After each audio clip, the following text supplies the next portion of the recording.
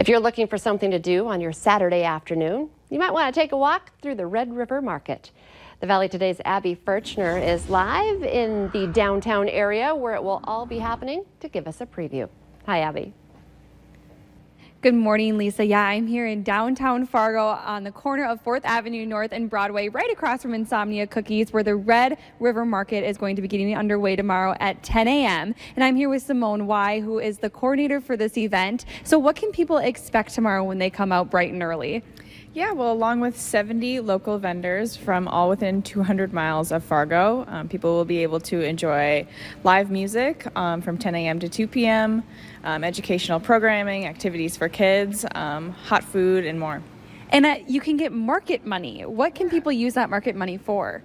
Well, they can use it as a gift, or if they don't have a cash on them, not all of our vendors take credit cards, so you can buy market money at our booth. It's good forever at the market, and they can use it at any booth. That's so nice, because not a lot of people might not have cash. Yeah, not these days. Not these days, correct. But are there going to be any new vendors you guys have this year?